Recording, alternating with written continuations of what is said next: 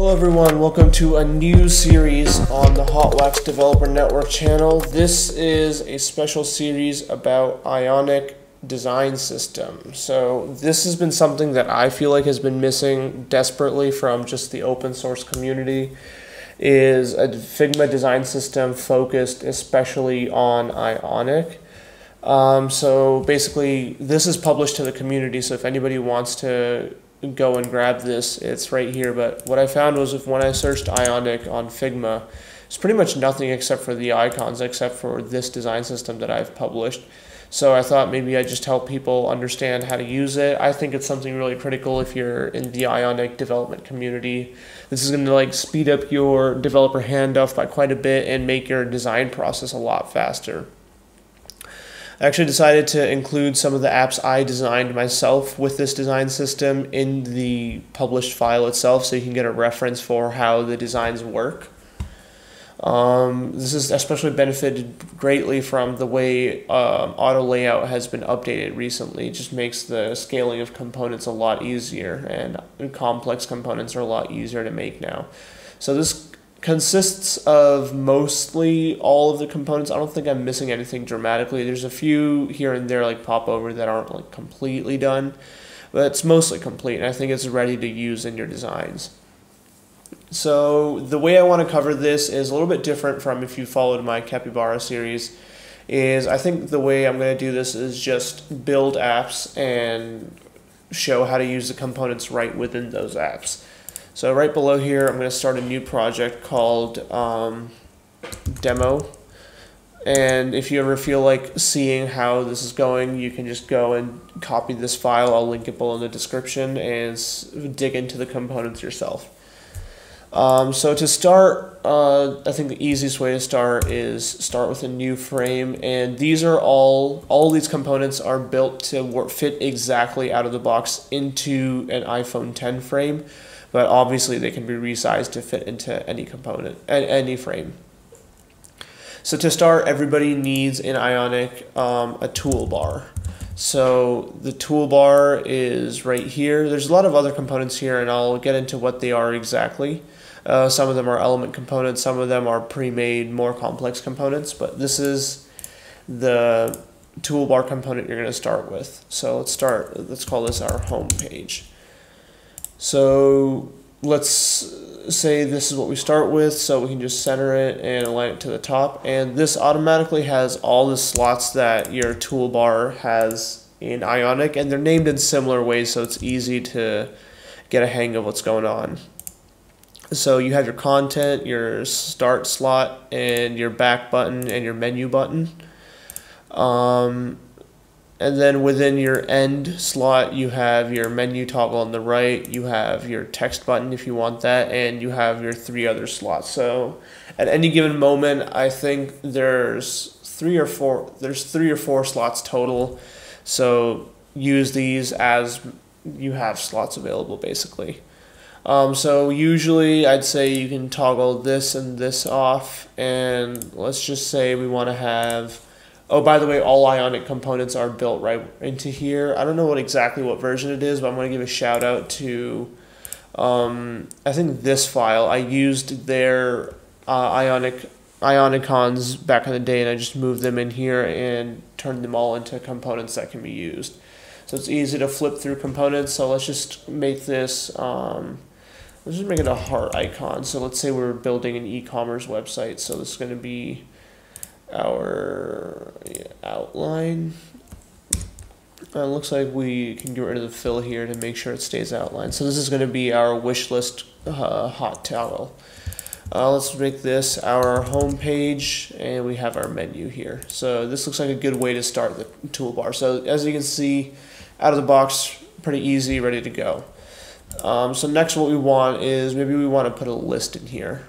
So one way to do it could be to just pull an item out and just use an ion item. And this is a decent way to start if you want to customize the look and feel of this right out of the gate. You can just choose maybe a thumbnail item, and all the content in the beginning has a few different lines that you can just toggle on and off right here. So depending on how much stuff you want, You can just toggle that all on right here. And same thing for the end. The end can get as complicated as you want it to get. Let's see real quick. This seems to be an issue. Let's just make sure all of these are, yeah, there we go. So you can toggle these on, add as much text to the end as you want. Pretty much, like, I don't think you're ever going to use all of these slots. And then if you ever want to get more complex, you can use the auto layout version of the end slot, which is useful if you want to add like buttons or badges, icons. Detail push is just a chevron right icon. So if you want to combine this with a note, and so that turns it into kind of like a menu button, or if you want to have a select item, that's pre-built right into here. So all the toggles you're probably ever going to need are built right in. So for, say if this is a shopping application, this is probably going to be the price. So let's turn that into $10. And we're going to have our product name, so that's probably going to be like hoodie. Colors, blue, black, red. And we want this to grow, not wrap. And sizes, we're going to have S, M, L, and XL because we're American. So right there you can see how easy it is to make an item. It scales automatically. So this is one way to do it though. Another way could be that you want a list, and instead of having to create a list header or a list divider, there's actually a list component that I've built right out. So you drop this in and it gives you a list header and divider out of the box. So you can hide whichever one you don't want, and it uses auto layout to automatically collapse. So maybe you want to put men's as your list header, and all of these, maybe you want all of your items to be thumbnail items. So boom, something like that. And then you can go and fill in however much data you want, or maybe you just want to have a few items, or just maybe, you know, like one or two, and you can make it look like that. So you can see how quickly you can set up your data in a comp right here, and all the padding is lined up so that you can just push it right up against the toolbar. So yeah, that's how you basically build out a list of items in the Ionic design system. Also buttons, let's quickly go over. So let's say you want to add a fab over to your page right here. So just approximate the location of the fab. There's no like easy quick way to do that. And then say you want to come in and just change the icon real quick. So let's add a cart icon over here. Every now and then you're going to have to fix up the colors. So icons usually use light on your colors. Boom. So there's a lot of toggles right here for how you want your fab to be set up. Not all of these are going to carry over the changes you make, so set up your variant first and then make the variant specific changes. If you want to toggle on a list, this makes it pretty easy. So now you have a list of fabs. If you want a mini fab, you can use that. If you just want to quickly toggle on the secondary color, you can use that. And if you want to have this the selected state, which is just the tint color, you can use that too. Also, let's say we want to add a side menu just so we can have a reference of what our menu looks like. So we'd go over here and drop in our menu, and we can put in our brand name. So maybe this is a Gap application. So Gap, we have home, we have men's, women's, and kids, and we have profile. So there's just like a basic menu of what you could possibly have, and you can fill in the icons that you want over here. And so let's just add a profile icon. So I think it's called a person. Yeah, there we go.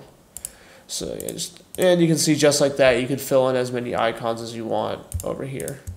I guess if you wanted to set up a product page, let's see what that would look like. So bring out a new frame. Let's call it product. And let's use our toolbar and just carry it over. So once we're on a product detail page, so let's just put product detail. And we know we're going to want to use a back button now. So since it's one of those commonly used buttons, I decided to add it over here so that you don't have to constantly go back over here and find the button. And let's just put in an image. Use the 1:1 image, so this can just scale however you want. So I feel like that's a pretty good size. We'll throw in maybe some product name. And just choose some fonts over here. I think, yeah, that looks about good. Let's call it Breezy Hoodie. And let's put some selectors for color. Let's make it kind of small. And we're going to want a size selector too.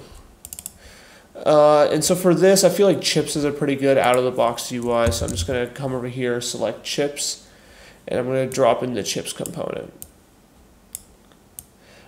So chips have a lot of slots within themselves. From the variants, you can just toggle on if you want outline chips or not and what state you want. So it just makes it easy to have different looks basically. What's important within this though is the slots within here. So if you have a closed kind of chip for some reason, that can go in there. If you have an icon if you want to show icons for selected or anything else, or if you want to put in an avatar, you can have that too. So I think for ours, we'll have a selected icon and we'll do colors, we'll do red. Let's turn this icon off. Blue and yellow. Some strong colors. I like to just quickly distribute spacing. 8 pixels is usually good. And do something similar for sizes is do small, medium, large.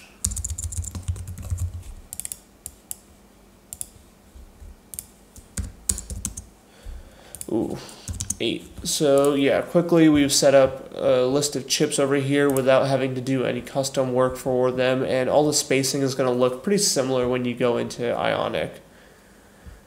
And then we want maybe an add to cart button. So this is kind of an interesting component. This is probably one of the most versatile components. So it starts off pretty basic. We can center it. Let's put it like 24 pixels from the thing up above. So once it's centered, we have a couple of different variants over here. So we can choose large, regular, small. So these are button sizes that we have in Ionic. So we can choose a large button, small button. Small buttons are usually good if you want to use them like a lot together, or if you want to put them inside of an item.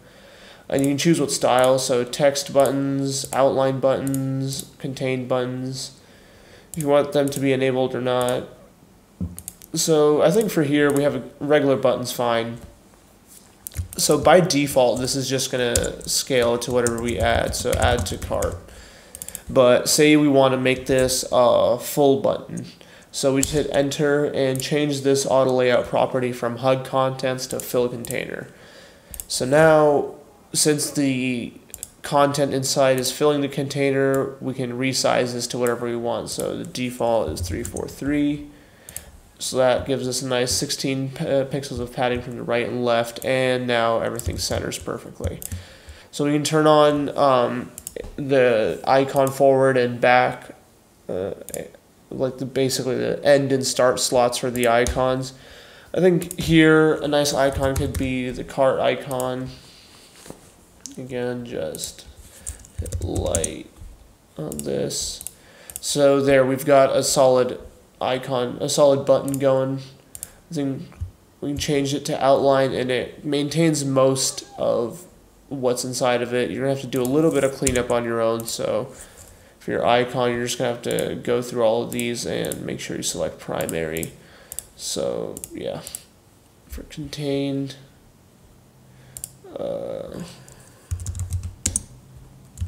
oops. We're just doing a little bit of cleanup to make sure everything's good. So the point is, it's not going to do everything for you. There's a little bit of uncertainty with Figma, but it's going to get you 80% there with your designs. So you have that. Yeah. So these are a few components that I've covered right now. There's obviously a lot more that you can do. You could have used a select drop down for these, or many other things. You could have added a range selector. And I'll go into all of those in future videos, but for now, these are a few commonly used components in Ionic and how to use them. All right, thanks.